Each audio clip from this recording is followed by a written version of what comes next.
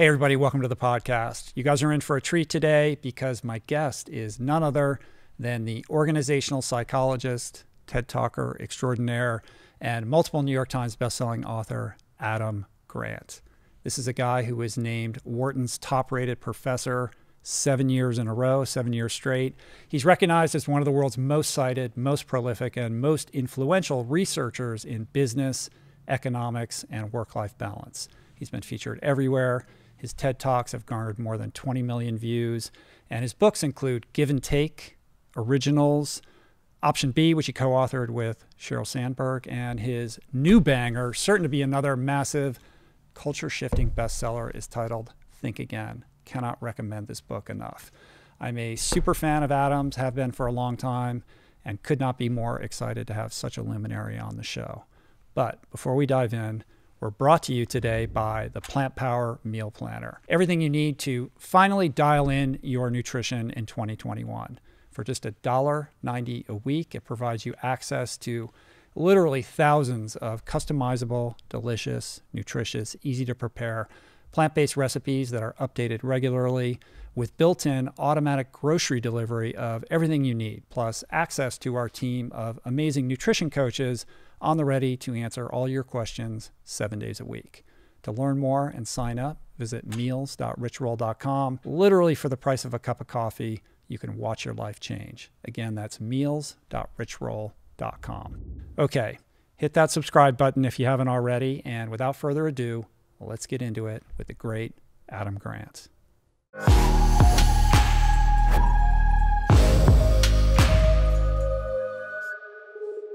Well, I'm just absolutely delighted to be able to share some space with you today. I've been a big fan of your work for a very long time. Congrats on the success of the new book, Think Again. I just checked like an hour ago. I think it's like number 6 on Amazon. You're killing it right now. People are really enjoying it. And I'm really excited to dive into it with you. Before we do that, though, can we geek out on Michigan for a minute? We have to. We have multiple things to geek out on. Okay. Rich, let me just say thank you. Your story, obviously, has been a huge inspiration to so many people. But every time I look at what you've accomplished as an athlete, I just think, I don't know how you function in the world. And I would love to have your endurance. Well, that sensibility is mutual because I'm fascinated with how you function in the world. I don't know how you get so much stuff done and how you excel in so many areas. But perhaps we can get into it a little bit. I mean, we have, I'm much older than you, but like yourself, I grew up in Michigan. We moved to Washington, D.C. when I was like 7 or 8. But I'm from Grosse Pointe. My dad was a Detroit lawyer. My mom was an educator. I was a swimmer. You were a diver. Everybody in my family bleeds maize and blue, and it's just cool to talk to somebody who's somewhat of the same world. And I think we might even know some of the same people from that world. Like when you went to Harvard, was Joe Bernal still the swim coach there? No, I think it was Tim Murphy when I got there. It was. Okay, so a little bit later. I vividly recall, I had a kind of an inflection point in my life when I went to University of Michigan on a recruiting trip for the swim team and had some interesting moments with Bruce Kimball and met Dick Kimball. And, wow. I'm sort of connected to that community. My grandfather was captain of the University of Michigan swim team, like back in like 1929 under Matt Mann, who the pool is named after. Amazing. Yeah. Oh, I didn't realize your roots were this deep. Okay. Yeah. My dad went to law school at Michigan. My mom went to University of Michigan. So lots of overlap. All right. Yeah, there's a ton of overlap here. So we share mom's a teacher, dad's a lawyer, Detroit suburbs. I found out after I became a diver that my grandmother had been a diver. She never had mentioned it to me. And it just came out one day. My mom went to Michigan. My uncle is the world's most rabid Michigan fan and went to law school there. And I think he hasn't missed an in-person game in 50 years. Wow. And I think not going to Michigan for college probably broke my mom's heart. Yeah. Like, what are you doing? It's like leaving a religion. I know. I know. Especially, there's something unique about Michigan in that regard, too. It definitely was similar in my case as well. You felt that, too. And then, wow, so that's also diving lore. I mean, the Kimball family, obviously, I guess they belong to a place of their own. I remember I actually thought about not applying to Michigan for undergrad because I was so terrified of the thought of having Dick Kimball as a diving coach. Right. I remembered, friends who insisted on only doing 1 and 3 meter springboard, being forced to become 10-meter platform divers, and then coughing up blood when they crashed. I don't want to be that guy. Yeah, I mean, it's legendary, and I've told this story before, but the experience that I had on this recruiting trip, I was at a house party after a swimming and diving meet, and Bruce Kimball handed me a beer, and then he proceeded to perform the greatest party trick that I'd ever seen, where he did a standing backflip holding a cup of beer without spilling any of it. And I just thought that was the most amazing thing I ever had seen. Then I went on my own journey with alcohol and alcoholism and recovery. And of course, the story of Bruce is pretty well told, and the kind of, tragic circumstances that befell him. So sad. Yeah. Did you dive at Harvard?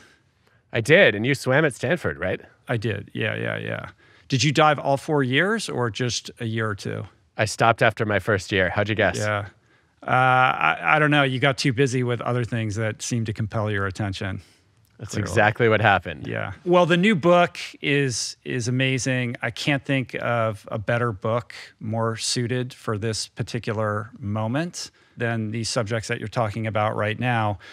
And in thinking about the book and kind of culture at large, I've spent a lot of time just thinking about how we communicate right now. And, my sense is that we are so increasingly calcified in our belief systems and the identities that we form around them. And this is further intensified by social media algorithms that serve up what we want to hear, that enhances our confirmation bias, the kind of tribes that we form online and in our analog lives that we're kind of queuing our membership in good standing to. And in my sense, there seems to be a velocity behind that, like it's becoming more and more intense, and it's environmental, right? The idea being that this is just kind of happening to us without any willful input on our part. And the antidote, which is the thesis of your book, requires a great deal of thought and presence of mind and intentionality. And I see it almost like a war between these two worlds. And it's difficult to be sanguine about the future given the amount of intentionality that's required to kind of rebut, the forces that be out there that are marshaling us in the opposite direction. I think that's true. I think it's part of the reason that I wanted to write Think Again, is to try to unpack, is there anything we can do to get more open-minded and to encourage other people to be that way too? And I think I came out more hopeful than I started. I think for a while, this book was that project that I hoped someone else would pursue. Someone else go figure this out. Yeah. Get people to choose mental flexibility over foolish consistency. Get people to be humble and curious as opposed to arrogant. And nobody wrote the book. And eventually I said, all right, I need to take this on. Obviously, you've been working on this book for a while, and it is current in the sense that it tackles COVID in some regard, but obviously it predates the Capitol insurrection and, aspects of QAnon and some of the other, kind of things that we're seeing unfold right now. When you were watching the Capitol insurrection, how are you thinking about the ideas presented in the book and how these things kind of, coalesce? It was a shock was the first thing. I never thought that an insurrection would happen in America. It's something you read about happening in other countries. And thank your lucky stars that we don't live in one of those countries. And, as an organizational psychologist, I've spent most of my careers trying to study things that are timeless And I've really deliberately resisted the timely because I'm interested in ideas, not news. I'm interested in, in rigorous evidence, not current events. And yet, this idea of thinking again, I finished the book right around a time when we're dealing with the greatest polarization I've ever seen, and then an attack on our very democracy. And my first thought was, what everyone's now calling the big lie, that the election was stolen from Donald Trump. If we could have gotten many people to rethink their belief in that lie, it's possible the insurrection wouldn't have happened at all. And my next thought was, okay, most of these people don't seem to think that they're undermining democracy. They think they're saving democracy. And that requires a whole reexamination of, not just a belief, but a belief system or worldview. And I don't know that I know how to tackle that. I think I have some ideas and insights about how to begin to chip away at some of those wrong beliefs, but I think it's an extreme. I guess my reaction was, there's a sequel to this book that needs to be written about conspiracy theories, about false news, that is very different from, I was trying to deal with what I thought was, everyday resistance to admitting that you're wrong and to knowing what you don't know. And I think what your question makes me wonder is the everyday version of that now extreme enough that we need that book for more people than I realized? Yeah, I would like to read that book. I think there is something qualitatively different now about the way that we, are magnetized by certain ideas, and the conspiracy theory is its own kind of genus in all of this. I mean, you did talk about it in the book. You have the example of the flat earther, and you have that graphic, that circular graphic. But when you think about conspiracy theories in general, you're dealing with a set of people who are under the belief that they're the ones who are thinking more open-minded about this idea. They're the ones who have taken the red pill. They're seeing things more clearly. They're standing outside of the conventional wisdom. And that makes it very different than some other kind of well-held belief that informs identity. It does, and it is. I think it's a huge uphill battle. I've been reading a lot lately about the psychology of conspiracy theories, why people adopt them, and especially why or when they might be willing to reconsider them.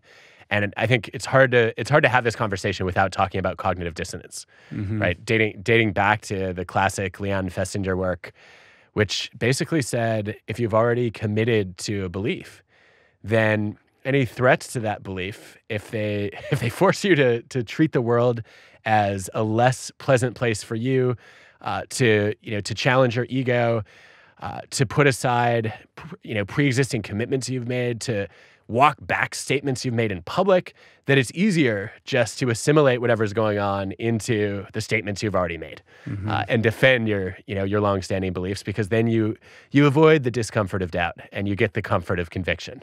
Right. And I think that part is clear, right? We understand why that happens. I think the undoing, the rethinking, the unlearning of those beliefs is a heck of a lot harder. And I think the most interesting thing that I've learned lately is that there's some research on what's called the cynical genius illusion, where when somebody's cynical, people tend to assume that means they're smart because they don't accept things at face value. It's actually the opposite. People who are extremely cynical tend to be lower in intelligence than their peers. And of course, there's a big difference between cynicism and skepticism, right? Cynicism is not believing anything you hear. And skepticism is being a critical thinker and saying, show me the evidence.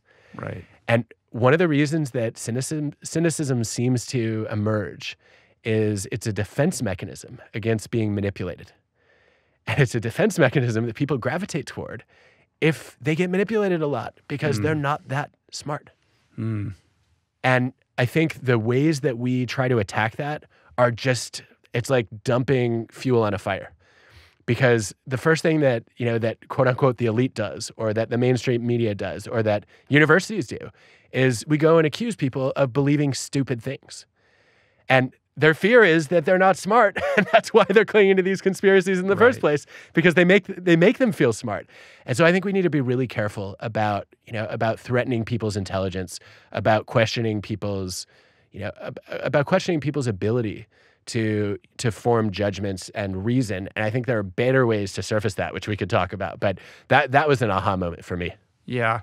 It seems like although intelligence, IQ, and EQ are important, we also have to consider other aspects of people's lives, like the extent to which they're disenfranchised, they're alienated, they're frustrated in their path, and how those things motivate people to cotton on to ideas that otherwise they would think better of.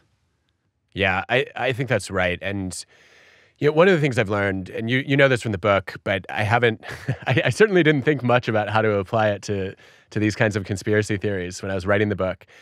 It turns out that how questions tend to be more powerful than why questions. You go to somebody who believes something that you think is not consistent with the truth, and you ask them why they believe what they believe, and they have a bunch of pre-made reasons that they find compelling. Mm-hmm. If instead you ask them, well, how did that come to be? Or how does that work? They're much more likely to see the gaps in their own understanding and to recognize the complexity of the issue. And I actually had a chance to apply this recently. I was talking with a friend who believes in some vaccine conspiracies that, the government and big pharma are in cahoots to basically pull the wool over your eyes and convince you that vaccines are much safer than they really are. And I said, look, I first of all, some conspiracies are real. Let's put that on the table, and we can make a list of them. Secondly, I know that there are plenty of vaccines that have documented side effects and risks. And we can look even at the published evidence, right, in peer-reviewed journals and say, look, this is a complex issue. What I want to understand, though, is that if this is so much worse than you think it is, why is there not a single scientist with tenure who's willing to go against the establishment, mm-hmm. right? In a world where the incentive is to be right, not to just toe the party line. Mm-hmm. And also, why can you not find a single credible journalist who wants to win a Pulitzer Prize for exposing this conspiracy?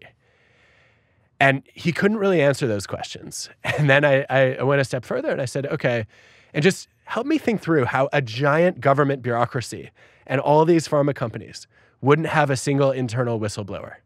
And how you think they're incompetent, right? You've told me they're incompetent.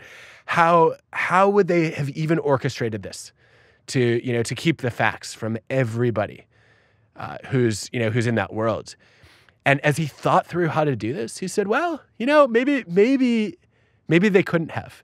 Maybe, people just haven't wanted to publish the studies that cast doubt on vaccine efficacy or safety. And maybe those are underrepresented in the peer-reviewed journals. And that was a much more reasonable place than he started. Mm-hmm. Right. So the idea, and this was the subject of this New York Times opinion piece, basically, that came out the other day. The idea being that you approach these conversations rather than from the paradigm that you outline in the book, which is as prosecutor, as preacher, or as politician, but rather lead with curiosity, ask a lot of questions, and receive the answers to those questions without judgment, but rather more curiosity. That's the goal. Is that accurate? Yeah, I think that's a great summary of both the mindset of approaching this like a scientist, right, and saying, look, I'm not going to preach that I'm right. I'm not going to prosecute you for being wrong, but I'm also not going to be a politician and just tell you what you want to hear to try to campaign for your approval. What I'm going to do is as a scientist, I'm going to say, Rich, this is totally fascinating to me that your beliefs are so different from mine, and I genuinely want to understand them better. Mm-hmm. And if you could help me make sense of how this works and how this played out. And then, I also want to understand, I'm sure I have some beliefs that are wrong. I suspect you also do too, right? Nobody's omniscient. I'd love to understand what kind of information would lead you to consider changing your mind. And I'm also thrilled to talk about what might change my mind. And then the hope is we're both going to find out that our knowledge was incomplete through this conversation. And of course, it doesn't work if that's a tactic, right? Because the other person will see right through it. But if you adopt what counseling psychologists call motivational interviewing, and you really try to understand the person's reasons for change, and what would lead them to consider shifting their opinion a little bit, then you might surface information that would lead them to change their own mind. Right. So let's dig into that a little bit deeper, but maybe we can start with elaborating a little bit more on this prosecutor, preacher, politician rubric that you've set up here. The original idea comes from a colleague of mine, Phil Tutlock, who's studied political psychology and social psychology most of his career. And Phil observed that in decision-making, in judgment, we spend a lot of time thinking like preachers, prosecutors, and politicians. And we're usually not aware of it when we're doing it. A preacher mindset is essentially believing that you've already seen the light, and now you have to go and proselytize to everybody else and get them on board. So you've drunk the intellectual Kool-Aid, and now your job is to serve it. A prosecuting mindset is more about proving everyone else wrong and winning your side of the case. And then a politician mindset is really about saying, okay, I've got some constituents here, and I need to lobby for their buy-in. I want their support. And my big worry, Rich, was when I learned about this framework, I thought, okay, preaching and prosecuting, stop you from thinking again. Because if I know I'm right, and I'm sure you're wrong, I don't need to budge in any of my opinions or any of the knowledge that I hold. I just need to convince you to do that. And in politician mode, we see people sounding a lot more flexible, but it's really just adjusting what they say to fit in.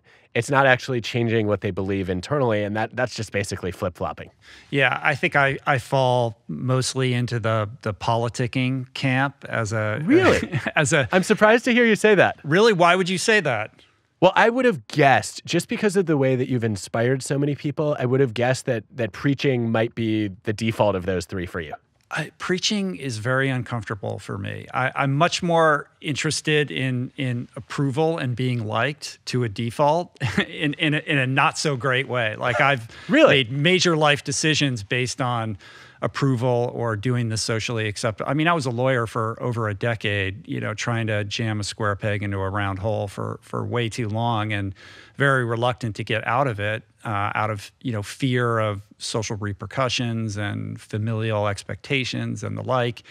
And I would sit in depositions or in hearings and just see the gray and everything, and just felt like I'm a really bad advocate because I really want to appreciate the nuance in all of this, and can't we just all get along? Like, I'm conflict averse, I'm a people pleaser, and I host these podcasts, and I want to be challenging in the conversations, but also I only have the people on that I respect and admire. So I'm sitting here, and if I'm being honest, it's like, I want Adam to like me. I want him to respect me. That's like, just calling myself out in a vulnerable way over like my own motivations. And so I spent a lot of time thinking about that. But I also, I want to throw like a little bit of a test case out to you. So I've been vegan for about 14 years now. And I guess for better or worse, that's part of my identity. And I've spent a lot of time thinking about how I embody that ethos, how I carry that message, how I advocate, for something that I believe in. And, I've realized that for my own personal, makeup, I don't feel, it doesn't feel natural to me to be a preacher about it. Mm-hmm. I'm not interested in taking other people's inventory and criticizing their decisions. I don't think it's effective. And I've kind of settled into a mode that's a little bit outside of your paradigm, which is this idea of being kind of a lighthouse. Like, if I live my life well and equip myself as an athlete, as somebody who is excelling intellectually, mentally, emotionally, and just living well, it acts more like a magnet or a tractor beam that will bring the receptive audience to me who might be willing or interested to hear about it. And it also goes back to 12-step and how I got sober and the tools that I learned in the program, which are all about not giving advice, but just sharing your experience. And so I'm curious about how that fits into how you think about these ideas of influencing people and getting people to kind of open up their minds and consider different concepts. Wow. I think that's brilliant. I'm kicking myself now because if we had had this conversation a year ago, I would have written that in to think again. Oh, well, now I'm bummed. I wish I'd met you earlier. It's not my idea though, but it's just something that seems to work better than any of these other three options, although it doesn't start with a P. Maybe you can come up with a keyword for it. It's not alliterative. And I think you articulated it so beautifully though. It's there's a lot to react to there. So I want to double click on a few things you said. Let's just start with the lighthouse idea. I think that might be the most compelling workaround that I don't even want to call it a workaround. I think that's not doing justice to it. It's the most compelling solution I can think of to the tension between what I guess was my preferred alternative to preaching, prosecuting, and politicking, which is thinking like a scientist. And the need, if you want to influence people in the world, to do some preaching. And I've always been uncomfortable with that tension because I guess I should take a step back and just say thinking like a scientist is what I would love for more people to do more often. And I don't mean you have to go and wear a white coat all the time or carry around test tubes or even own a microscope, right? What I mean is that the broadest idea of science is the pursuit of knowledge and truth. And if your identity is anchored in being a scientist, it means that you don't have to stick to a certain set of beliefs at any one time. You want to find out what's going to be effective or what the right way is to live your values. And that means when you form an opinion, it's a hypothesis. You can go out and test it. You can observe. You can interact. You can run experiments. And the hope is that you're as excited to find out that you were wrong as you are to prove that you were right. Because either way, you've potentially learned something. And I would argue even you learn more when you discover that your hypothesis was false than when you validate it. And yet, Phil Tetlock, when I talked to him first about this framework, saying, okay, I want everyone to think more like scientists. He said, well, yeah, but sometimes you have to talk much more like a preacher in order to be heard. Yeah. Just look at any pundit on TV or any leader who gives an inspiring speech. And I've never liked that as something that you have to do. And I think you just gave an alternative, which is to say, okay, I can think like a scientist. I can test in my own life whether I'm going to be at my best in an Ironman when I go vegan, right? That's an experiment you ran.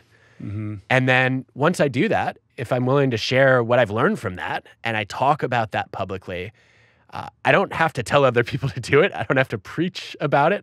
I'm just telling my story, and that will draw people to me. I just think that's ingenious. Well, It's effective. It seems to be more effective. And I think it's all, a sort of corollary to that for me is a more kind of Buddhist or Eastern philosophical perspective on this, which is that I'm not attached to whether or not I'm convincing anybody to change. Like I'm carrying this certain vibration. I'm happy to talk about issues that I care about if you approach me or you're interested. But I'm not interested in proselytizing. I'm interested in living my best life. And it's this idea of attraction rather than promotion, which is core to the whole 12-step philosophy. Yes. And it's so consistent with his stance of motivational interviewing, which is, I'm not here to force you to change. I'm here to help you, if I can, uncover your own motivation for change. But that's up to you. And I think the person on the receiving end of it feels the difference between somebody who is really wed to an outcome versus somebody who's like, hey, I'm just telling you this. Like, it's your business what you do with this information or not. It's such a paradox because my biggest vice is going into prosecutor mode. I think the cartoon that could be my life story is the one where this guy's sitting at a computer and his wife says, "What's wrong?" And he says, "Someone is wrong on the internet." Right. Yeah. And he can't sleep. And that's me. As a social scientist, when somebody believes something that goes against the weight of the evidence, I think I felt for a long time like it was my moral responsibility to try to correct them. Right. And not only was that way too high and mighty of me and self-righteous, it also didn't work. to your point about effectiveness. Have you, I don't see you trolling people on Twitter though. Like you don't get No. involved in that kind of stuff. No, but I've written some articles that I think led people to really misjudge me as, as being actually a close colleague of mine. One of the people who I consider part of my challenge network, not my support network, one of my most thoughtful critics said to me, "Do you want to spend your career being a professional debunker?" Right. I said, "No, I want to build ideas up, not tear them down. But I also believe that if somebody is selling snake oil, that we should make the world aware of that." And that tension has been really tricky for me. But I think this idea of being a lighthouse and saying, look, here's my analysis of the evidence and here's my experience applying it. What do you make of that? The irony in it for me is it really invalidates one of my core beliefs, which is when you have a goal, you should work as hard as you can to achieve it. And in this case, it is very Buddhist, like you said, letting go of the goal a little bit and saying, look, my mission here is not to persuade. It's to share. It's to teach. It's to learn. That actually makes me more persuasive, precisely because I'm not trying to be persuasive. Yeah, well, I think it gets into the mysteries of the human mind in the sense that what wins the day isn't necessarily the most soundproof, logical argument. More often than not, at least in my own experience, and I'm curious what you make of this, it's if you can really emotionally connect with the person that you're talking to and engender some level of trust, which has nothing to do with logic, that ultimately can be the lever that moves the needle more than the facts of the case or the scientific aspects of whatever it is that you're discussing. I mean, that's certainly consistent with my read of the data. It's stunning to me that when I think about these experiments that Corinne Bendersky has run, for example, that just saying to somebody who has a different opinion than you, I respect people who have clear principles, is enough to reduce animosity and lead to more openness in a conversation. It's one of the simplest demonstrations of your point. And yet it makes me think that maybe what you sort of sheepishly said is, I'm more of a politician sometimes than I would like to be, is an advantage because it leads you to build that connection and that trust. And I have to tell you, just to loop back a little bit, Rich, I'm flattered that you want me to like you, because here I come on your show thinking I always wanted to be an athlete. I was never talented enough at any sport to become a real athlete. I got just good enough to dive in college. And I look at what you've achieved and think, I wish I had the endurance that I could do 300 plus miles of running, swimming, and biking. I wish I could have the discipline in my eating habits and make nutrition enough of a priority in my life to become as fit as you've become. And so I came on here thinking, okay, this is completely a Trojan horse for me. I didn't necessarily write the book in order to have this conversation, but part of the joy of writing a book like this is, cool, I'm going to come here, I'm going to soak up a little bit of the way that Rich Roll thinks, and maybe I will end up adopting a better philosophy of fitness for my own life. So that's my secret mission for coming. All right. Well, we can talk all of that, at some later point. I'm very flattered that you would say that. And I would have to say, likewise, like when you DM'd me on Twitter, I was like, I couldn't believe that you DM'd me. I was so excited. So it's a mutual admiration society here. I'll try not to make you rethink that. You got to stop throwing diving under the bus. Come on. Diving deserves to be thrown under the bus. No, it doesn't. Come on. It does. Let me prosecute myself on this one, okay. Right? Because I want to hear your counter argument, and I know this is more going into debate mode than I've advocated for in the book. But you know what? Maybe we should rethink some of the things I wrote in the spirit of the book. I think the thing about diving is it looks really complex, but it's just a very small number of skills. Like you learn timing on the board. So that you can jump a little bit higher. You learn to throw your arms forward or back to create rotation. You work on your flexibility so that you can spin faster. You learn to twist a little bit. And then you just have to get air sense or good visuals and put your hands in front of your head. And a good dive takes less than 2 seconds to execute. Compare that with the slog of you go into a pool, I learned to do a front 2.5 with a full twist. So I could flip twice, twist once, dive in head first. And that took me 3 years of serious diving practice to do. In 6 years of a life in the pool, I could not learn to swim the butterfly stroke. Literally cannot do the butterfly, which you competed in, and you can swim faster in a butterfly than I can swim freestyle. Yeah, how is what I learned not easier than what you mastered? Because to each his own. Like I couldn't dive to save my life no matter how much I practiced. So anybody who's very, I did, yeah. And anybody who's very proficient in a specific thing tends to under-index for how difficult that thing is. So basically all I'm saying to you is celebrate the fact that you were a diver and stop saying that it's like the nerd sport and all of that. And that maybe the divers will be happier that you do that. But I'm interested in, because you have this background as a diver and as an athlete, is there a nexus between what you learned in sport and this, incredible superhuman focus that you have and this, ability to be productive at a level that most people can't comprehend? Well, I don't accept any of the premises okay. of the question, but I realize there's a perception in the world that I get a lot done, and it's incredibly strange to me because most days I feel totally unproductive, and I don't know if I just have unreasonable goals for myself or how to explain that. But I think one of the things that diving, I don't know if I learned it in diving or if it just reinforced the value of it for me, and then it became more hardwired, was just the value of focusing on one thing at a time. The number of people I know who are multitaskers, not necessarily even in the minute, but in the day, is much greater than I would like it to be. I think that computers are great at parallel processing. As humans, we are built to be serial processors. And I don't just mean that if I'm checking my phone while we're talking, then I'm not going to be coherent.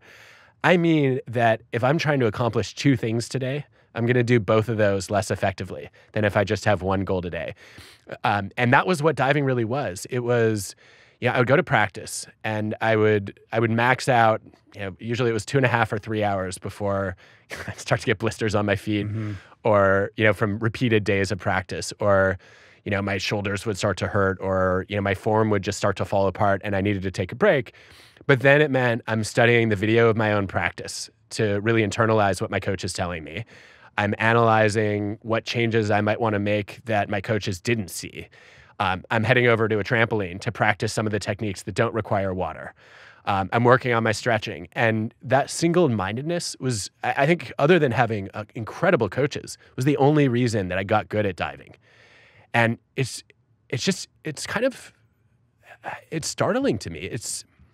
Startling's the wrong word. It's mesmerizing to me that people think you can be good at anything when you're trying to be good at multiple things.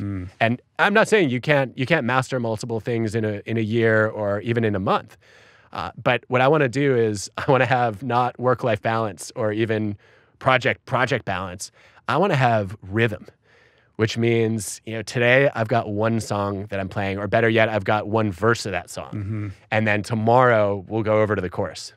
Right. I mean, that dovetails pretty nicely into this idea that you have about attention management versus time management. And your ability to be productive is calibrated with your ability to really invest your attention and your focus on one thing at a time. Yeah, I think my big frustration with time management is that the more you try to optimize your calendar, the more aware you become of how many hours you waste in the day and the week. And that just it's discouraging and deflating to me. And I decided at some point that what I wanted to do was get better at managing my attention. And that meant that I had to have clarity about the people and the projects that mattered to me. And then if I was laser focused on those, it wouldn't matter how long anything took, because my time is aligned with my values and my goals. And I think that, in some cases that just means, well, no, I guess what I would say is attention management sometimes gets me in trouble because my attentional filters are so high that my peripheral vision gets gone. And if I'm locked into a goal of finishing a task today, let's say I'm writing an op-ed, like that New York Times one that you referenced. I set a goal a few weeks ago of finishing a draft of it, and I was late to 2 meetings. I missed 1 deadline. Right. And I think I'm lucky to be in a job where I have the freedom to set my own deliverables. And I've also let everyone I know who works with me know that one of my biggest vices is that I have a chronic inability to disengage from a task until it's done to my satisfaction, or at least until I've made real progress on it. Because I think those moments of flow, of deep work, I don't want to say they're rare, but they're precious. They need to be protected, and I want to get every ounce of creativity and energy out of them when I get into them. Yeah, I mean, you can't task switch when you're in that process of creation. And there is a real qualitative difference between makers and managers. Like, makers really need to protect that time to do the thing that they do. And you can't toggle in between tasks when you're in the process of trying to make something. And so it's not surprising that it would compel you to be late or miss other things, because the priority has to go towards taking advantage of that flow when it descends upon you. Whereas the manager mindset is very different. They're task switching all the time, and it's about their interactions with lots of people and lots of emails and meetings and all of that kind of stuff, which are really, just massive distractions to anybody who is more of a maker or a creator. Yes. And I think this is one of the opportunities in front of us now, with remote work becoming very real for millions, if not hundreds of millions or billions of people. I keep thinking of this Leslie Perlow experiment where she said, what if we just give people quiet time 3 mornings a week, where they're told, don't schedule meetings, no interruptions. You can actually just concentrate on focused work. And she did this at a Fortune 500 company in India with engineers. If people were encouraged to do that themselves, 47% above average productivity. Wow. If the organization instituted it as a policy and said, look, we mean this, Tuesday, Thursday, Friday, no meetings, no interruptions before noon, 65% above average productivity. And if you break that down, what's going on there? Well, some of it is you are just benefiting from more flow and more deep work. But some of it is also just plain efficiency, that you check your inbox after lunch, having had a productive morning, and you realize that 6 people had the same question. And now, instead of having 6 different conversations, you can call all those people together in one meeting. It only takes 1 hour out of your day. And then you've also helped those people build a network of acquaintances, or maybe even strangers, who didn't realize that they were working on similar problems. And I've watched a lot of organizations just say, you know what, we can't protect people's time because we have customers or we have clients that impose demands on us. And my response to them has been, well, actually, don't you think this is how you teach your clients to be more effective and productive too? To say, look, we are here to be available to you and helpful to you wherever we can. And in order to do the best job, not only reacting to your problems and fighting every fire that comes up, but also really rethinking how we solve problems in the first place, or better yet, how to prevent problems at scale, we need some protected time. And so, of course, we're happy to hear from you if it's an emergency, but we're going to have 1 day a week where we don't schedule meetings, or we're going to have a couple mornings a week where we don't take calls. And we want you to know that's part of how we serve you.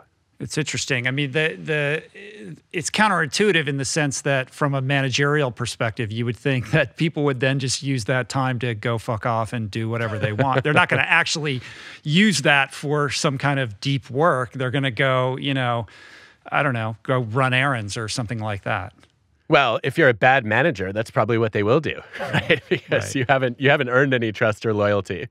But if you're a manager who instead of being a micromanager is a macro manager, who says, my job is to figure out the purpose and the mission of the team and the organization, and then help you identify your unique individual role and see your contribution here.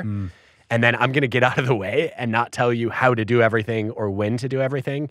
You get a lot of intrinsic motivation in response to that. And we've got, at this point, almost half a century of evidence on the benefits of what I guess classically Douglas McGregor would have called a theory Y as opposed to theory X approach, where, whether you believe that people are lazy and can't be trusted, or people are intrinsically motivated by mastery and learning and purpose, Those beliefs often become self-fulfilling prophecies, and you get exactly what you expected. Yeah, interesting.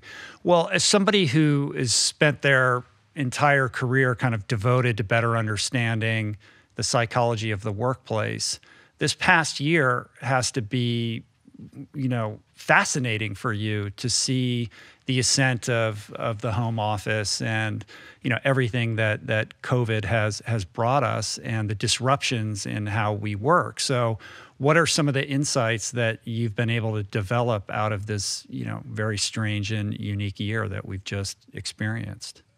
There have been a lot. Not surprisingly, this is the experiment that nobody opted into.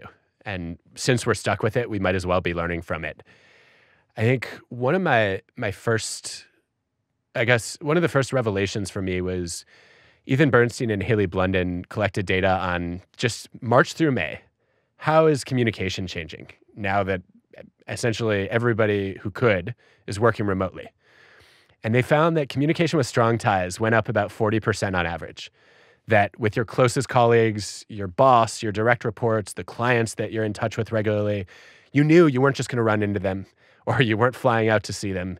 And you worked hard to schedule extra opportunities to connect with them, usually over Zoom. Communication with weak ties, though, your more distant acquaintances, your suppliers, the mentor you occasionally talk to, that was actually down 10%. And this is bad news when it comes to rethinking things, getting a fresh perspective, because weak ties tend to give us more novel information than strong ties. Strong ties tend to know the same people and the same stuff that you do. They give you a redundant knowledge. Weak ties are traveling different circles. They're meeting different people. They're learning different things.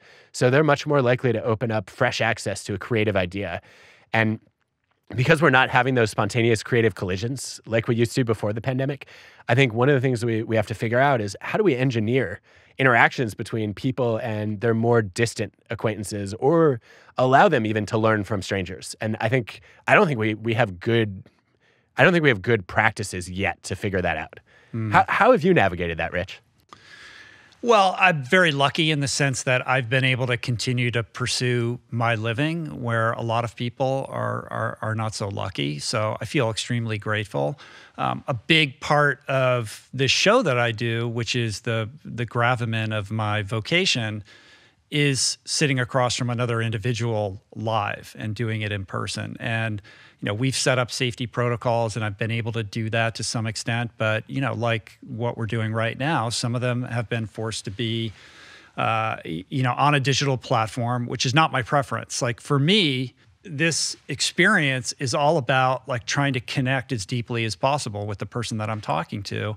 And very often these people become part of my life. Maybe they become part of my challenge network or my support network or my board of advisors, or just friends. And that's incredibly valuable to me. I mean, it's a gift to be able to share, the wisdom of people like yourself with so many people. But the enriching aspect of it for me is the in-person connection. And my kind of personal strategy with all of these conversations is that the emotional connection comes first. It's less about the information. Like I trust that if I can connect with the person who's sitting across from me, find a way in to really identify with them, that whatever information needs to be imparted will be imparted. And I just try to be as present as possible for that. And I'm able to achieve that to some extent when I'm looking at you on a screen, but it's not the same. Well, it still comes through loud and clear to me. I can feel it, I can see it, I can hear it. I should say, first of all, I would love to be friends. In case that's on your okay, goal good. list. I'm going to call you my friend now. So all right, I'm in. We're friends. Right. Consider it done. I felt coming in. I felt like I knew you already because I've followed your work with such great interest, and it's so clear what you stand for and what your values are. That I felt like I knew you. So there was that connection, even if swimmers and divers are supposed to not get along. Right. That I felt coming in. It's the weirdest pairing of two sports into one that it shouldn't exist. I'm sure Malcolm water is Gladwell literally has a the lot only of opinions on that. It's like, well, these two things both involve water. Let's put them on a team together. Right. I guess there's also a masochistic element of both, though, which is I think both of us opted into more deliberate pain than many sports require. Yeah. I don't remember basketball or soccer ever hurting nearly as much as diving did. Yeah, swimming is a glutton for people who enjoy self-punishment. I can tell you that. But Rich, I did want to ask you. Sure. I've been curious about, there's just, I think we're gonna have a wealth of data in the next few years about in-person versus video versus audio interactions. And one thing I have noticed, I'm also drawn to the rapport and the connection. And I've always been the person who, if I have a choice, I want to sit down in a room with someone because I feel like I can bond with them more. It's easier to get into that burstiness of, we have this energy flying back and forth and the conversation is literally bursting with ideas. I have noticed, though, in the past few years of podcasting that I think I have deeper conversations sometimes when I'm not in the room with people. And it's because I'm less attuned to this question of, okay, how do they react to what I just said? Do they like me? Was that awkward or did it build rapport? And I'm much more comfortable with an awkward pause. I'm much more interested in trying to figure out, where's this conversation going to take us? And so I wonder if there's a purity of discussion that comes from distance. What has that been like for you? That's very interesting. There's certainly some truth in that. The question that popped into my head when you were describing that is whether there's a difference between when you're doing it on Zoom and you're looking at the person versus an audio-only platform where you don't have to worry about, like, I don't want to look down at my notes. I want to maintain eye contact with you. But if we were doing this on a different platform where we weren't doing video and I could be staring at my notes, maybe I would have better questions chambered, but I also wouldn't be as fully present for the experience that's happening. Yeah, there's a trade-off there. Yeah. So I don't know. And to kind of answer the other aspect of your question, how has this experience been? I mean, outside of the podcast itself, I went into this pandemic thinking I've been training for this my whole life. Like, I'm an introvert. I like my solitary time. This is going to be just fine. I'll be able to cancel all these things on my calendar that I didn't really want to do anyway and focus on some deep work and just being with my family. But none of us would have expected that it would be going on this long. And even, despite those predispositions that I have, I do feel lonely and I do miss my friends. And, I find myself yearning for that interpersonal connection. And I feel terrible for my kids who are being deprived of experiences that, no child should be deprived of in terms of their ability to socially interact with their peers. Yeah. Well, first of all, I'm sorry to hear that. I think I can relate to so much of that. And I think everyone assumed going in that introverts were going to have an easier time with this than extroverts. And this is another Bernstein, Blunden et al. Finding. There was no difference in the well-being of introverts and extroverts during the early stages of the pandemic. And I think that's in part because everyone craves connection. Even those of us who are introverts, you're one, I'm one, we are energized by interactions with other people.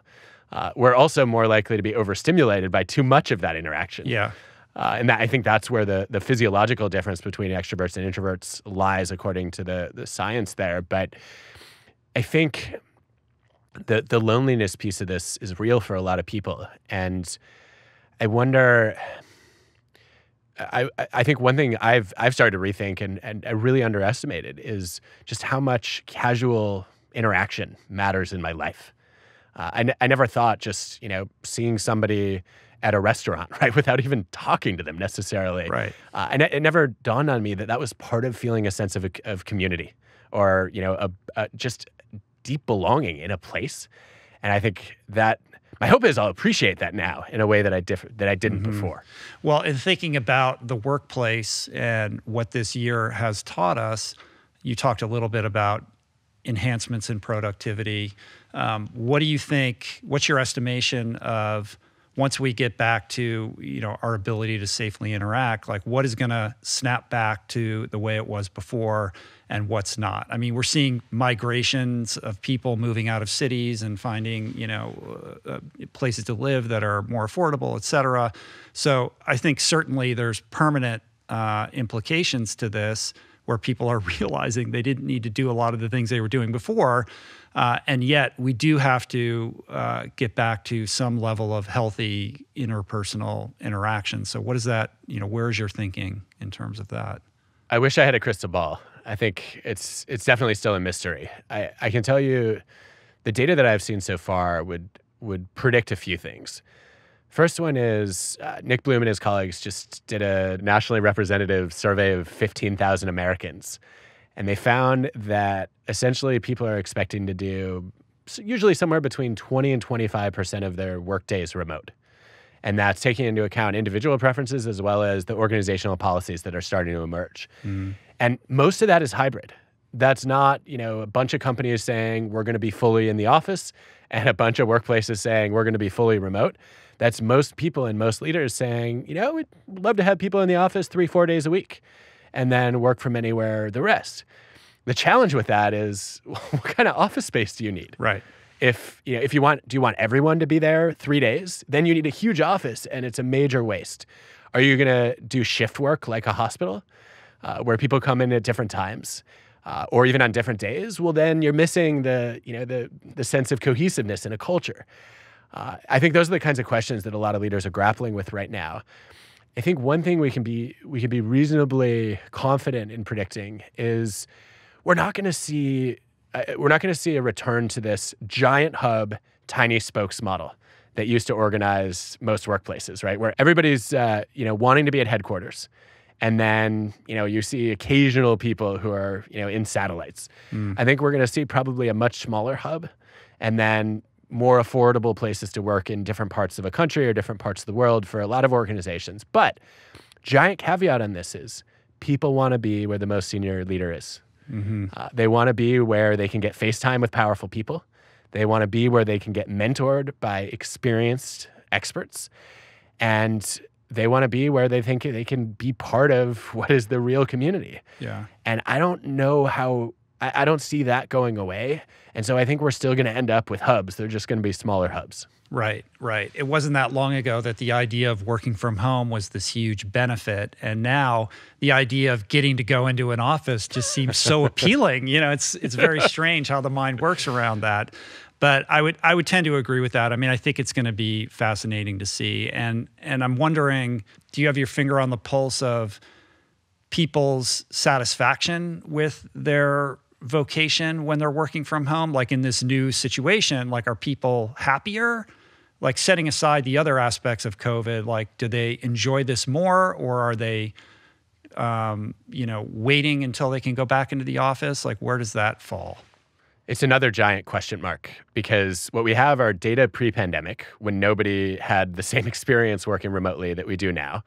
And then we have data during the pandemic when we have all these confounds of, I'm afraid I might get COVID and there are limitations on what I can do and who I can see. My guess is, though, there's probably a net benefit to flexibility. That doesn't mean you should be permanently remote, right? But to have the choice to work from wherever you want and to do that at least part of your time, I think that seems to be good for well-being. And the early data on this, there was a meta-analysis, Gajendran and Harrison, 2007. They accumulated every study that had been done to date on what then was called telecommuting, which sounds like a thing of the 1990s. But they basically meant remote work. And they found that as long as people came to work 2.5 days a week, performance was higher, satisfaction was higher, and there were no costs to the quality of coworker relationships. And I think that then tracks with a lot of what we're seeing in the pandemic, which is people don't like their jobs less on average when they're working remotely. They found that there's some things they like better and there's some things they like worse. I think the general upsides have been people love the autonomy and freedom. They appreciate not having to commute, although some of them will choose to commute again. They like also, in some cases, the fact that they get to choose just a work environment where they're comfortable. I think on the flip side, people miss the structure, they miss the community, they miss the culture. And I think we want all of those things, so I think we're going to mostly need to be hybrid to get all those things. Yeah, I mean, Zoom fatigue is real. What's behind that for you? Because I've been hearing a lot about this, and I've felt it from time to time. When you talk about Zoom fatigue, what's contributing to that for you? I'm not somebody who's on tons of Zoom calls, so I might not be the best person to field this question, but I don't like the static nature. I don't like sitting still staring at a screen. I don't know what it is. I can't put my finger on it, but it makes me feel very restless. Like I just want to get up and move around. Mm-hmm. I don't know. I mean, got it. Interesting. What is it? I mean, it's got to be a thing that's not like it's going to be in the DSM-5 or whatever, but it's definitely a real condition. I mean, what are some of the experiences that people have shared with you about that? What I'm seeing so far, yeah, for some people it's just I'm too static, which it sounds like is your experience.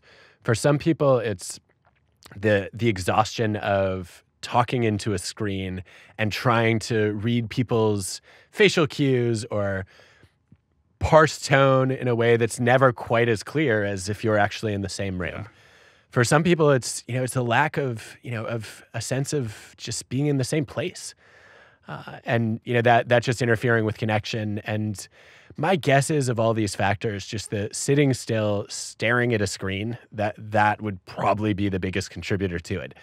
But a lot of people have the flexibility to try to change that, right? I've watched a lot of people say, all right, when I don't need to be on camera, I'm doing walking meetings. Or we've even agreed as a team that we're going to take a couple of our standing meetings and we're going to make those, hey, you can do a workout. It probably shouldn't be an intense workout. You shouldn't go swimming, definitely. Right, but, you can go for a walk or you can go for a light jog. Or even, play catch outside with your kids during a couple of these meetings a week. And I think that we've been too wedded to the idea that you always have to sit in front of a computer in order to be working. And I just don't think that's true anymore. And that's on my basic list of things we could probably rethink a little more than we do. Yeah. I mean, I'm certainly no fan of how it's being used for high school education right now. I've got a daughter who, she's on Zoom from like 8 to 4 doing classes, and she's just not wired to sit and stare at a screen like that. And then she's got homework, and she's in an art high school, and then she's got her art projects, and the stress level and the anxiety with her is through the roof. And I'm like, what is this for? This is not in service to her best interest right now. Yeah. It's really deeply problematic, I think. I'm sad to hear that. And I'm also a little surprised because I've read evidence now, both from a UK study and a US study, that teenagers are actually doing better from a well-being perspective. So lower depression, lower anxiety rates during parts of this pandemic. And it seems to be the case that one of the big mechanisms behind that is it's hard to get bullied over Zoom. And you don't quite worry as much about what you're wearing and who's excluding you at the lunch table. It's this I guess the virtual environment is an equalizing force in some ways. And it's almost just like at work, where it's this double-edged sword. There are things that got better. There are things that are harder. And I wonder if, on average, that's the experience for, at least older kids in online school. Yeah, I hadn't heard that before. That's super interesting. I mean, all the things that I'd seen were that depression and anxiety were way higher, like on the rise as a result of this with young people. I think so. It seems to be age specific. I think younger kids are having a harder time. I think for teenagers who are more tech savvy and have a lot of the existing relationships where they can stay in touch. And let's face it, a lot of them were just texting already. Right. So it's not like everybody lost all their in-person time. I think that piece of it seems to be different. And then also, it's probably still too early to have any real sense of this, but my read from some of the initial data is that during lockdown is when some of these well-being benefits emerged, where everybody was in the same remote scenario. And I think as we started to see more disparities with some kids in school, some kids who are stuck remote, I think that's probably exacerbated the problems and maybe minimized some of the benefits too.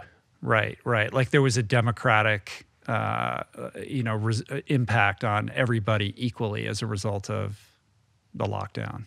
Yeah, which is, again, just like at work, if 90% of your team is in the same place, you don't want to be the one person calling in virtually, right, if you can avoid it. From the Caribbean or something like that, while everyone else is stuck at home. I'm on the beach. Yeah, great to see you all. Right. Well, I wanted to get back to some of the ideas in Think Again. And we were talking about Michigan earlier. I mean, when I when I was young, we moved to Washington, D.C., which is really where I grew up. And my dad was a government lawyer, so we were kind of in this inside the Beltway community. And this is like, the late 70s, early 80s. And, in our neighborhood, there were Republicans, Democrats. My next door neighbor was a senator. And I just recall, even though there were all kinds of people on different sides of the aisle politically, there was a level of comedy that I think has disappeared. Like we were friends with all these people. We could have parties and they would all come over and everybody got along just fine. And this is really no longer the case. And I do find myself despairing over our ability to commune productively and communicate effectively. And your book is very much an antidote to that. But whatever, the gestalt of social forces have put us into this place, like, how is this, how does this play out for you? Are we going to continue on this path? Like, I know you're looking at this mostly from the perspective of what we can do as individuals and organizations to rebut this, but on a more kind of, national scale, like, how are you thinking about the future of our ability to communicate healthily? I've been thinking about it a lot, and my first thought is always, as an organizational psychologist, I don't have the expertise to even begin to analyze this question. We should be talking to political scientists and sociologists, probably some anthropologists as well, because I think we're essentially in a place now where we've got two foreign cultures that do not like what the other side is supposedly standing for. And so most of what I've been doing is just a lot of reading and a lot of asking questions to try to understand the causes and some of the remedies better. Mm-hmm. I don't know where we go from here. I think that one of the things that happened, post-election, post-insurrection, is I just saw people I really respect intellectually get crushed. And in some cases, people attempted to cancel them for calling for respect. Mm-hmm. And I don't see how we make any progress without giving people just the basic dignity they're owed as human beings. I like this distinction that Christy Rogers and her colleagues make, which is between owed and earned respect. Owed respect being that basic, you are a human, and therefore I think your ideas and your emotions matter. And then earned respect being, okay, depending on your performance or your contribution or your credibility, I might listen to you more carefully. I might take what you say a little bit more seriously in my own life. And I think the idea that we should abandon owed respect, that you can solve this problem by saying, well, I think you don't respect me and therefore I'm not going to respect you. Mm-hmm. Like that's first grade playground behavior. Right. I think that we need to be clearer about how we earn respect in this society. And ideally, I mean, this is extreme, but I would love to see people start keeping score a little bit. Let's go through, we have a lot of debate about media and social media. Let's go through people who make claims and predictions, and let's actually track who turns out to be right and wrong. And let's hold ourselves accountable before we have the data for following and listening to the people who get things right more often. And Rich, as you know, my read of the evidence is the people who get things right more often are the people who admit they're wrong more often. Right. Yeah. That needs to become a currency socially. Right. Saying you're wrong needs to be a sign that you are willing to think like a scientist, that you are interested in learning and updating your beliefs when better logic or data come along. And I don't know how to get us there, but that's where I want to go.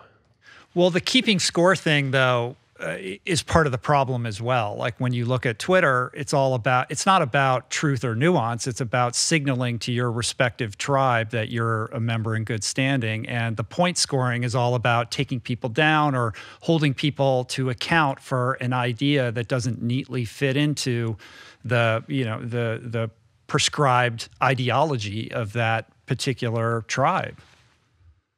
I don't think it has to be that way, though, right? There are communities on Twitter that have adopted different values and different norms.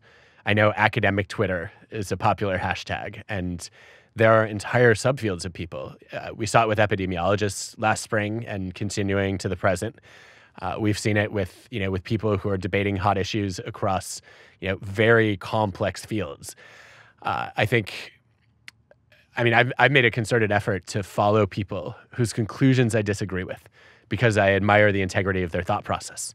And that means I see information that constantly questions my convictions. But that's not a threat to me. I don't have ego invested in that. I'm on Twitter to learn and to teach. Right. And that means, if I'm accessing different perspectives from people who have high standards of rigor, I'm learning. And I think your point is well taken, that social media, and I think the traditional media has done this for a long time too, really rewards preaching and prosecuting. Like the person with the soundbite that can kind of elevate their tribe and take down the other tribe is the one who gets amplified the most. But I think as consumers of information, we have choices around that, right? I don't have to share. I don't have to validate people who are just always trumpeting the party line. What I want to amplify are the people who are making me think and rethink. And I guess with one of my hats as an educator, the place that I would start working on this is in schools. We know you read in the book that I really did not expect this, that if kids grow up believing in false knowledge, like the earth is flat as an extreme example, if you wait until middle school or high school to try to debunk that, it's already harder. Right. You actually need to sort of take on science myths in elementary school in order to both get the principles that are aligned with the truth as we know it, on the table early, but also to teach them that a lot of things that intuitively feel true to you are false, and you need to, constantly be in the mindset of asking and learning. And with that in mind, I would say maybe one of the best long-term investments we can make as a country is to say, let's teach the next generation of kids to be eager, enthusiastic, curious, humble rethinkers. Yeah, wouldn't that be nice, right? There's so many things about education that need to be overhauled with respect to that, I think. And that could be a whole other podcast, but I think it's super important. And one of the reasons why we homeschooled our kids early on to avoid some of those pitfalls. And, the future will tell us whether that was a correct decision or not, but so far so good. But I want to get to some of the practices. You talked about welcoming differing points of view into your world and into your feed, so that you're constantly being challenged. But as somebody who's so successful and kind of at the top of their field, it would be very easy for you to become calcified around your thinking, to surround yourself with sycophants and people that tell you you're great. But what I get from you is a tremendous amount of humility and curiosity. And this like desire, this thirst for learning, for expanding your perspective. So, how can somebody who's watching this or listening to this cultivate some aspect of that in their own lives, so that they are more vigorously challenging their own ideas and really kind of, for lack of a better phrase, like falling in love with being wrong or being challenged and relishing that as opposed to resisting it? Thank you. I can't think of a higher compliment than being called humble and curious. And that's who I want to be. I don't think I always show up that way successfully, but it's certainly in my value system. And the idea that you've taken any of that from my work or or anything I've done is a little bit encouraging. But I don't want to be surrounded by sycophants. And so my first instinct is to say, wait a minute, go back, find some moments when I lacked humility, when I wasn't curious enough, and help me learn from those. And I think the motivation behind that is the same one that you've had throughout your. I do want to turn the tables on you at some point in this conversation, Rich, because your story, as I know it, is you are a dedicated rethinker. Everything I know about your story, from rethinking your addictions to your exercise habits to your nutrition to now what you do for a living, right? Going from practicing law to now you're a thought leader, you're a podcaster, you're a writer. Every one of those decisions was a major opportunity to think again. And I want to understand better how you did that. I saw the look on your face. You're not going to let me turn the tables yet. So I will try to answer your question. And I know you do this in lots of podcasts and with varying degrees of willingness on behalf of the host. I'll indulge you a little bit, but this is about you. But I will say this. I do find myself resistant or somewhat calcified around certain ideas that I have that are part and parcel of my identity. Like, I'm constantly trying not to overly identify with the vegan thing. Like, that's part of who I am, but I've actually worked very hard to make sure that that's not like the entirety of how people know me. And I've tried to, expand my curiosity in other directions. But I feel it coming up particularly in the context of addiction recovery, like as somebody who got sober. I went to a treatment center, and then I've been in AA for, over 2 decades at this point. It's helped me get sober. It helped me get sober. It saved my life, continues to save my life. I'm devoted to helping other people achieve and maintain sobriety. Being of service in that program is, core to who I am. And I've seen people's lives change in such dramatic fashion, and I'm an adherent and a proponent of this lifestyle. And yet every single year, without fail, there'll be somebody who comes along who says, everything you know about addiction and recovery is wrong. AA doesn't work. Here's the new way. And I'll feel my back goes up, and I get defensive about it. And so I'm always endeavoring to look at that and figure out how not to be defensive, to entertain new ways of thought that in a manner that isn't threatening my identity. A perfect example would be all the work that's being done right now in psychedelics and kind of the advent of things like ayahuasca, which to me is anathema to my own program. It's not for me. And yet I have to acknowledge that there is a lot of amazing science coming out right now about the impact of these substances. And I want to approach that from a perspective of curiosity rather than defensiveness. But that would be one example of where I feel it kind of percolating up. I love that. That's exactly. I'm trying not to have a goal of changing anybody's mind or behavior, but if I did have that goal, it would be for people to think exactly as you just outlined, to say, even with my core identities, that I may learn things next year that make me want to tinker with those a little bit, or that lead me to say, yeah, you know what, that's not my taste, or it's not aligned with the way that I've chosen to live, but I can be much more open to and accepting of other people's choices that might be different. Right. I think that would be such a great starting point for many people. And I guess to to answer your question, I think, I guess where I would love people to start if they're committed to the idea of being open-minded is to begin to know what they don't know. You saw in the book, I started making a list of things that I'm ignorant about, and my goal is for that list to grow every day. And not to grow because I'm ignoring those areas of ignorance, but to grow because I'm constantly becoming aware of how many things I'm clueless about. And I want that to do 2 things. I want it, 1, to keep me humble so that I don't end up spouting opinions on things that I'm completely unqualified to weigh in on. And 2, for it to stoke that curiosity, to say, well, why is it that I've never learned anything about music? It's not that I don't find it interesting. Why have I, as somebody who loves to learn, why haven't I pursued that? And is that something I want to explore at some point in my life when I guess when I flip the serial processing switch in that direction?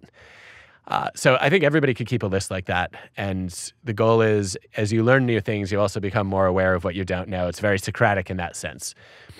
The other thing that I've found helpful is just detaching some of my opinions from my identity and trying to anchor my identity much more in my values instead. Right.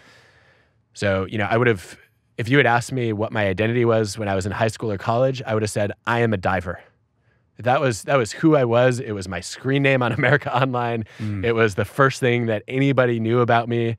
I remember my Uncle Ira, the Michigan fan uncle, meeting one of my friends and asking, "What do you think Adam's gonna major in college?" And my friend said, "Diving." Right.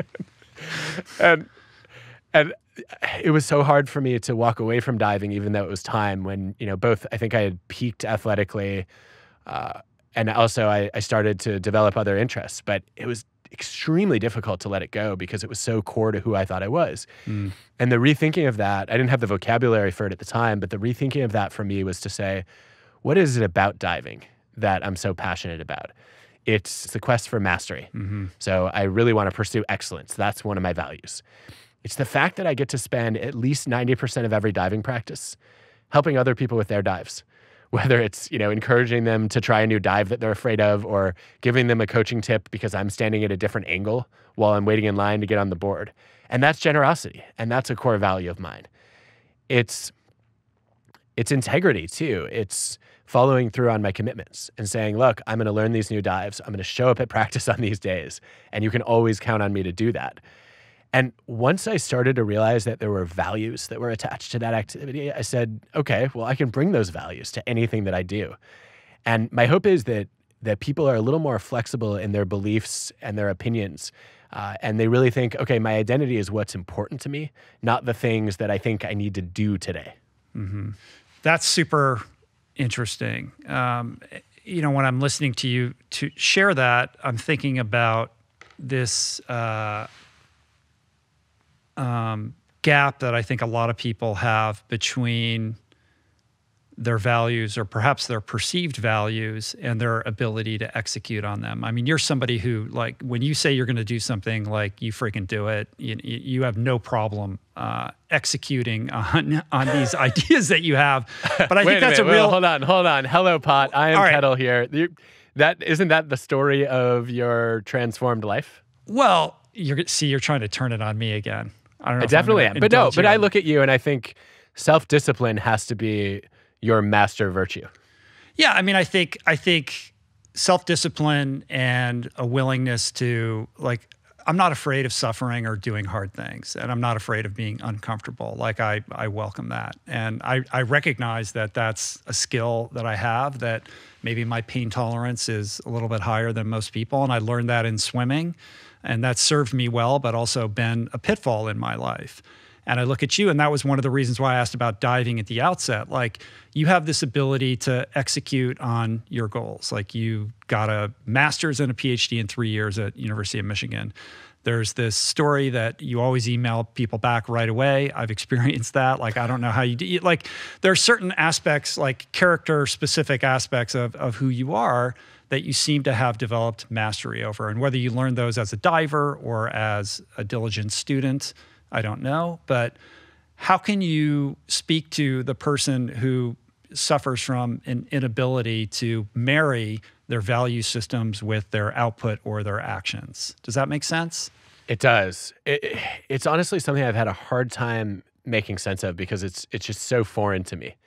Well, I have the opposite hardwired problem. into you, right? Yeah, I mean, I don't think I learned any of the tendencies you described. Right? I think they're just built in. Like, I remember, like, if you had a time machine and you went to meet 5-year-old me, like, I had a goal of waking up as early as possible in the morning so that I could play with He-Man characters. Right. And I had a whole story that I wanted to play out, and the Nintendo nothing was thing. interfering with that. The Nintendo thing too, right? Same. Yeah, Nintendo is just laser-focused obsession. And my problem has always been, how do I lower those attentional filters so that they're not blinders?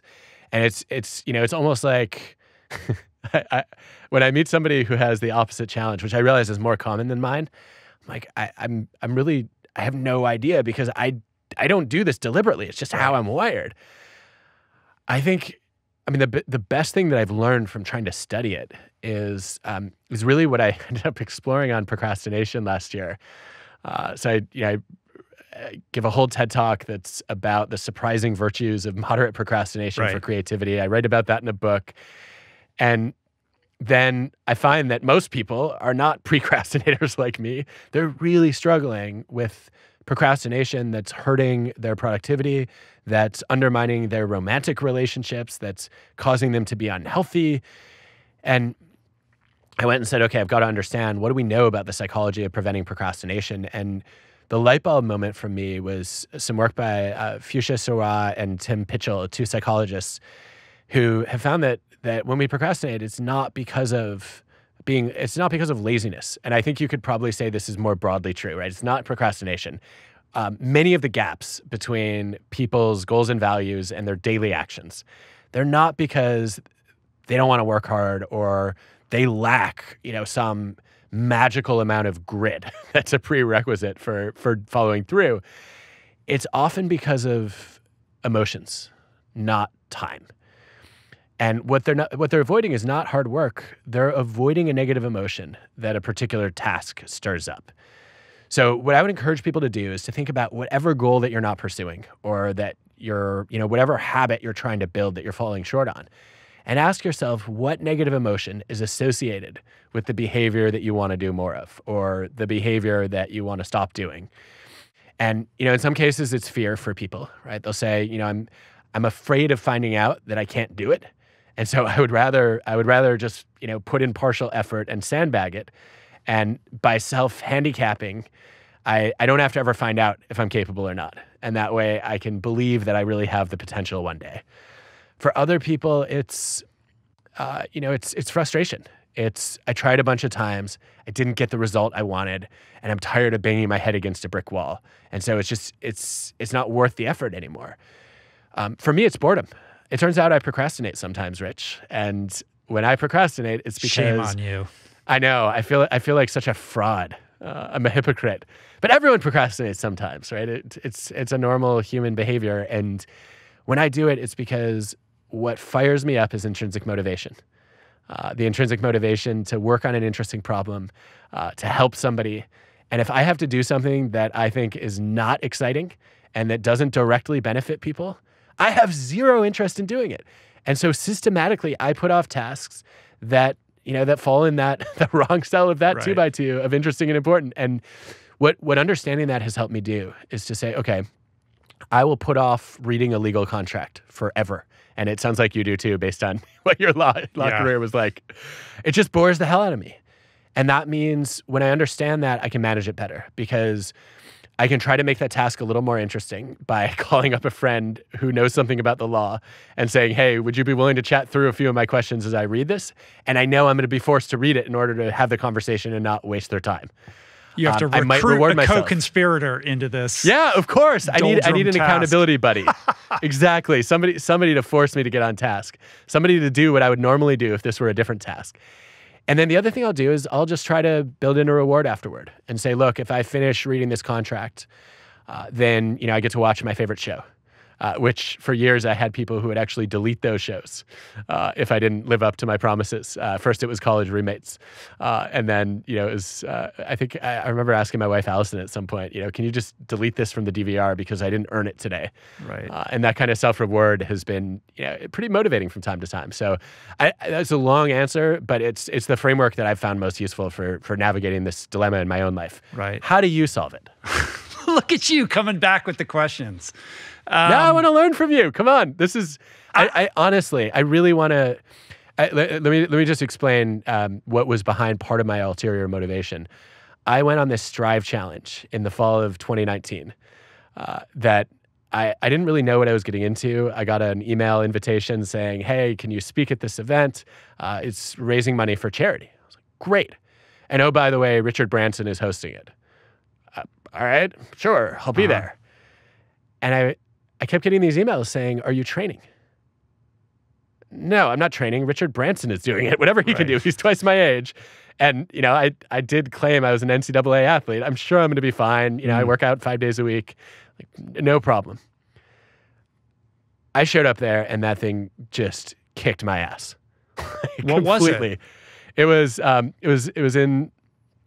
It's called the Strive Challenge. And it was hiking up and down mountains, and then swimming across a lake, and then biking. I think the longest I'd ever biked before was 5 or 10 miles. And we did a 70K bike ride up a mountain. Right. I was the only one with gym shoes. I didn't even think to get clips I love because yeah, whatever. I'm sure I can handle it. And it was one of the hardest things I've ever done because I came so unprepared, and I realized almost all my training has it's been much more sprint than endurance over the past 20 years. Right. Ever since I became a diver, I went into explosive power and I stopped doing distance and endurance.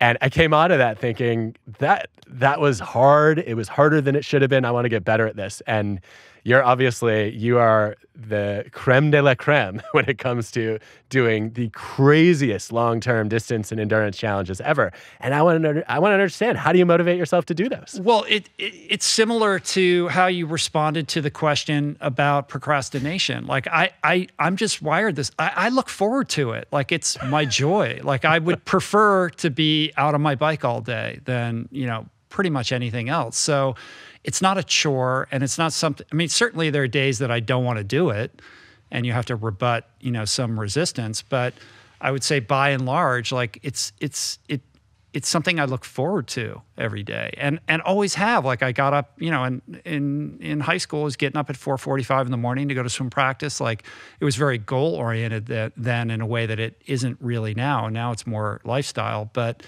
it brings it. I feel better. I'm a better person when I'm doing it, and I enjoy the process of doing it. So the confusion lies in people thinking that this is something that I hate and I do it anyway, which is not the case. I buy that and I get it. I think the mystery for me, though, is there are moments when you're clearly not in that zone and you persevere anyway. Mm-hmm. So I'll give you a concrete example, which is, so we did an 11-hour hike, and then we did, I don't know, it was about maybe a mile, no, it was a kilometer swim across a cold lake. And then we're doing this intense mountain bike ride that I'm like, I don't know how I'm going to do this. And I'm guessing from what the changes I made nutritionally over the next few days for the next bike ride, I'm guessing my electrolytes were just way off or way low. But there was a moment when I was riding on the mountain and I thought, okay, if I had a choice between pedaling one more time and dying, I'm not sure that I would be able to pedal another. And I've never felt that in my life. I've always been the person who persists no matter what. And coming face to face with that wall and saying, I literally don't think I can do it physically, you've pushed through that wall. How? Sure. Well, first of all, let's finish this thread. So you did persist, right? So you did take another pedal stroke and you didn't die. Yeah, right? But I had to pause for a minute and I was like, no, I don't want to pause. I don't want to have to rest. But you finished the challenge. Yeah, and so walk me through the emotional experience in the wake of having completed something that was harder than you thought it was going to be. It was one of the most exhilarating rushes of my life. Right. I mean, when people talk about runner's high, this was on a whole nother level. Right. That 70K bike ride, we got to the top of the mountain and I've never taken a drug. I can only imagine that's what being high feels like. Mm-hmm. And are you able to hold on to that feeling? Oh, no, definitely not. Not a chance. Mm-hmm. I only get it when working out. But you can recall it. I remember it. In a way. Yeah, and also, I can remember what that feeling was like. I want it again. I feel close to that group of people that went through that week with me in a way that normally would take me years to build trust and bond because we all suffered together. Right.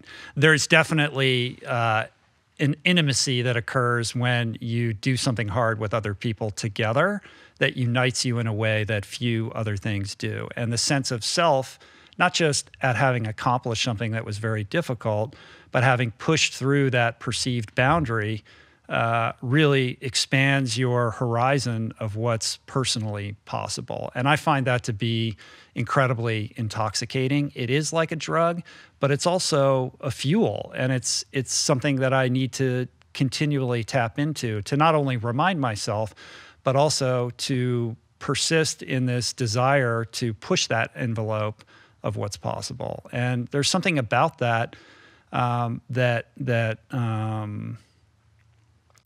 satiates me and makes me whole in a way that nothing else in my life does. Well, you just did, that was just a masterclass in a motivational interview because you asked me, do I want more of that? Like, I don't feel like you're trying to convince me. Right. I'm not convincing you. And At I all. just shared my experience. You wanted to understand it. And I'm not attached to whether you end up signing up for some event or not. No, but I as I hear myself talk out loud, I want to be that person. I want to do more of that.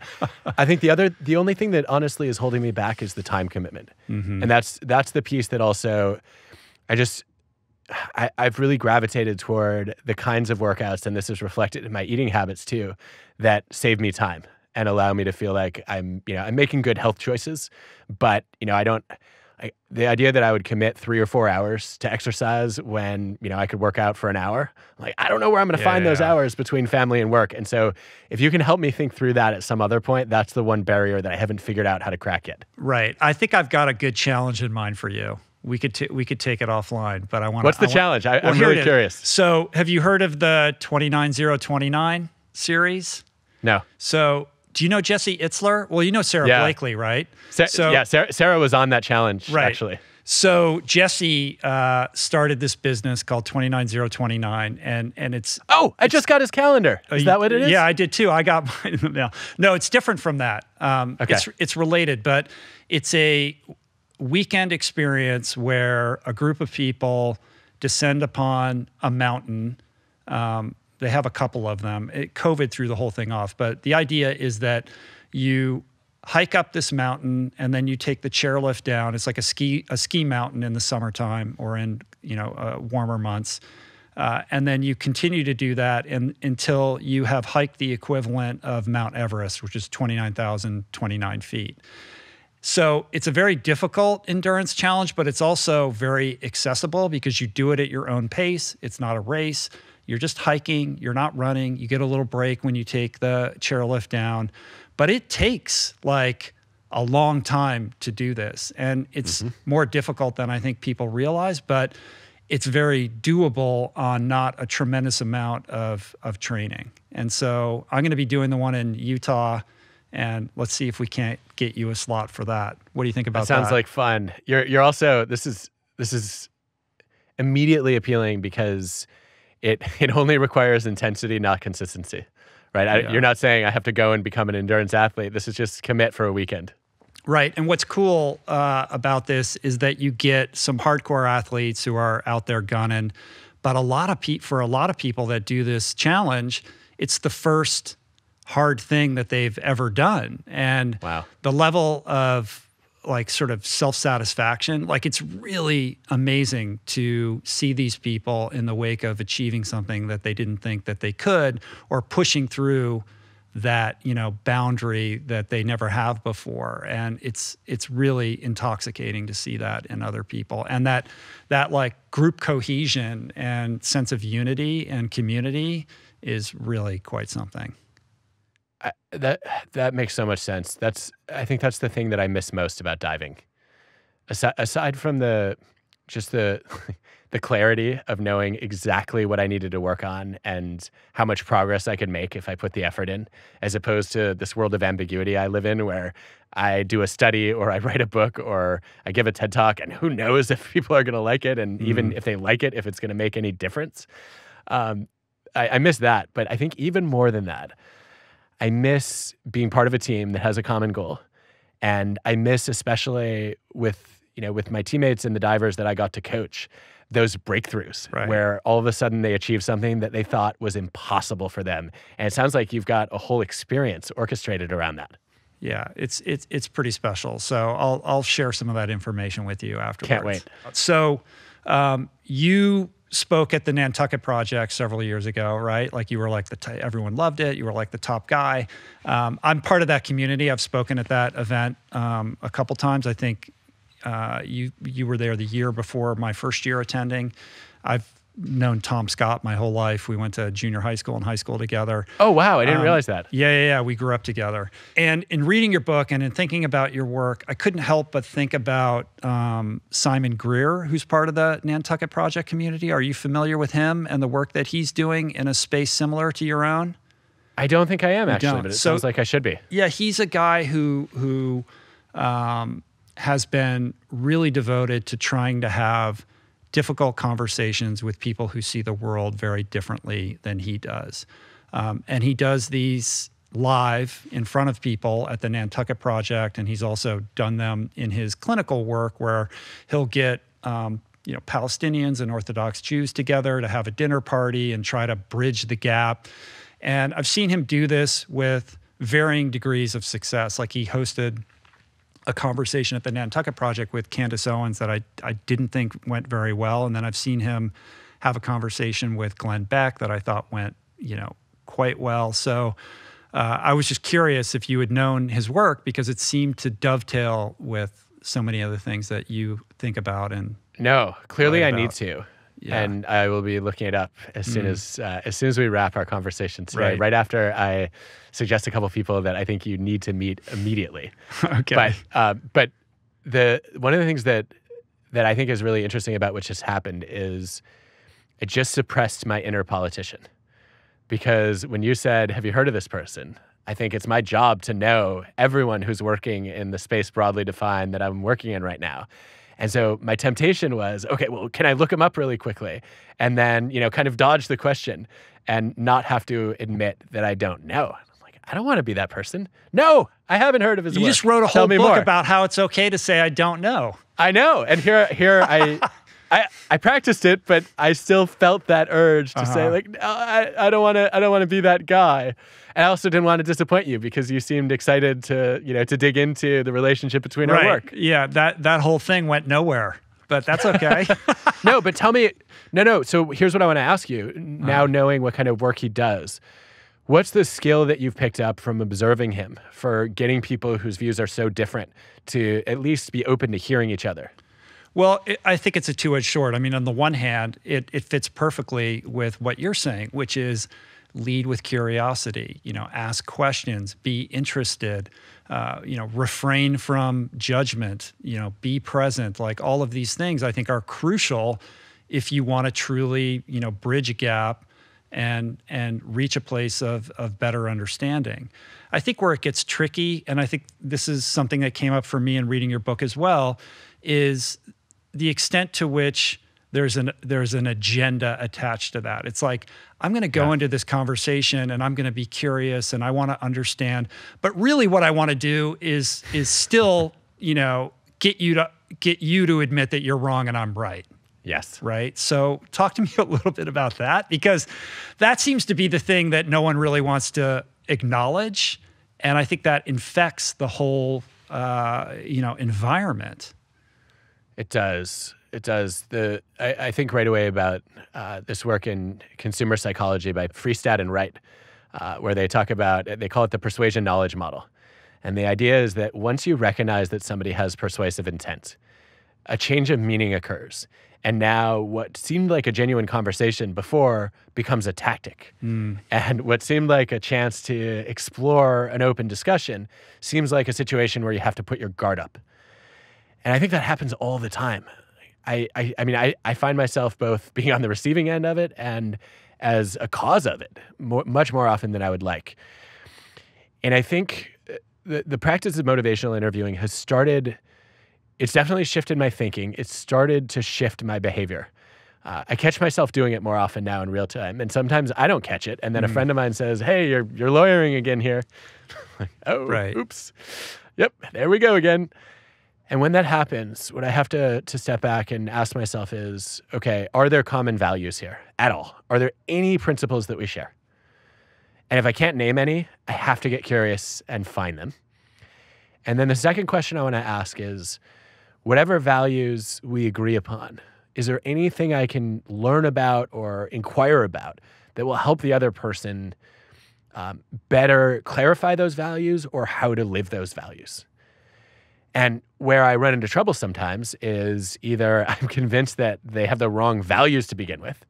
Like when I talk to somebody who says, well, I know it's selfish not to wear a mask, but, we're an individualistic country. I'm like, I can't in good faith support living in a country where you're allowed to harm other people.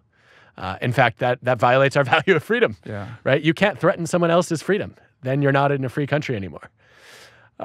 So I have a hard time with that. And I also have a hard time with when I am just dead set on the fact that the way that they're trying to live their values is not going to work out well for them or for the people that they care about.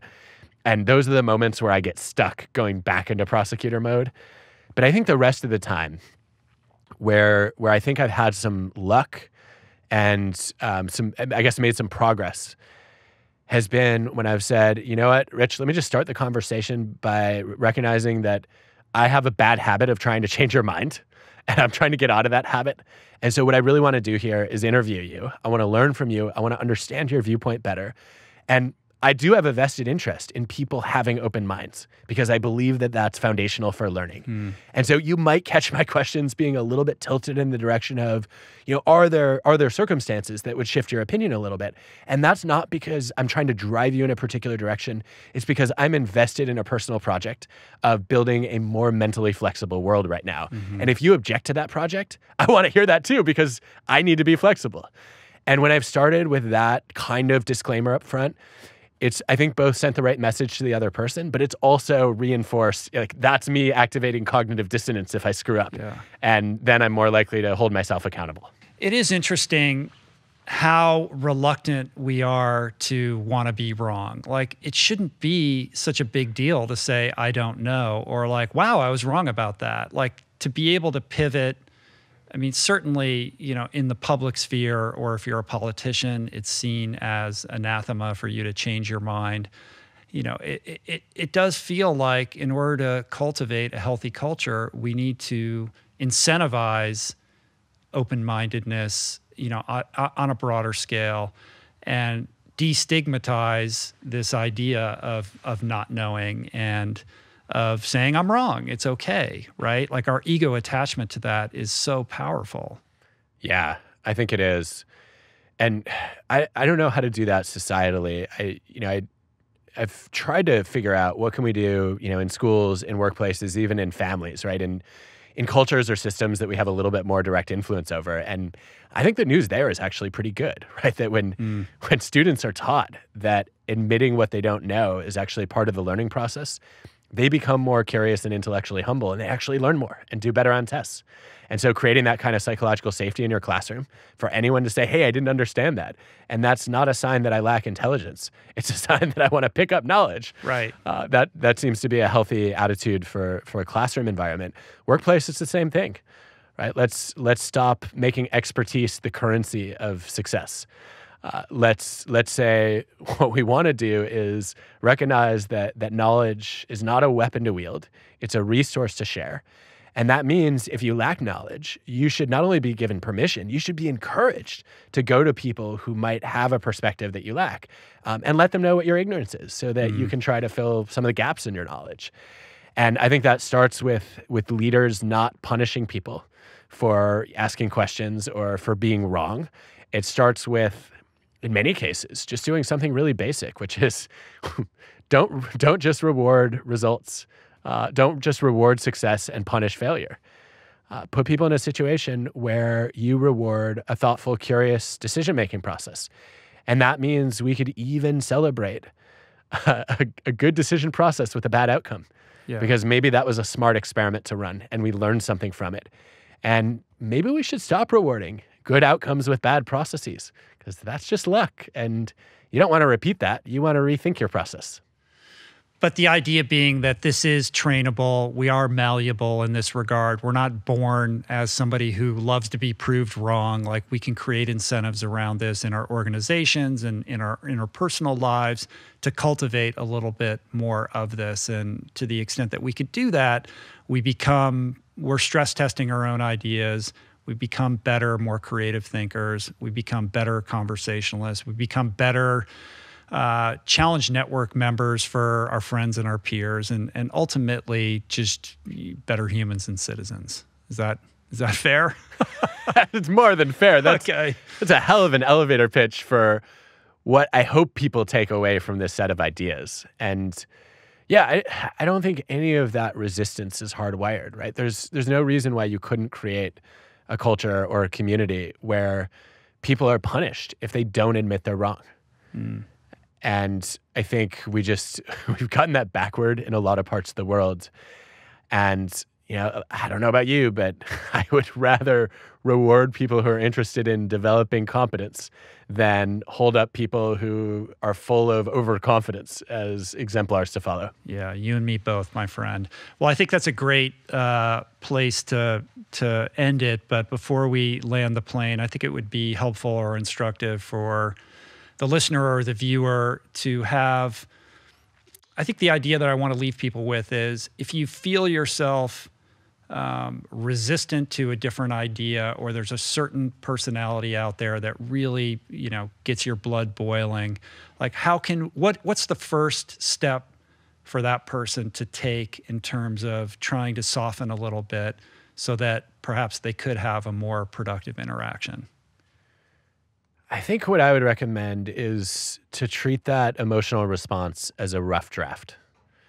It's the first draft of how you're going to feel. And I've never done anything where my first draft was any good. Yeah. And where I didn't want to constantly revise and improve it. Whether it was the first time I tried to dive, or the first draft of a book that I had to throw out, or the TED Talk that I rewrote from scratch over and over and over again. And everybody who achieves excellence in any domain knows that it's the constant rewriting and rethinking and revising that makes you good and helps you get better. And I think once you recognize, hey, you know what, feeling threatened or hating somebody else or being offended by somebody else, that's a first draft of a response. Then you can go and write a revision and ask yourself, okay, is that a teachable moment? Did I just learn something about what activates my prosecutor instincts or what puts me in a preaching mindset? And if I understand that better, then I have more control over what mindset I landed. Beautifully put.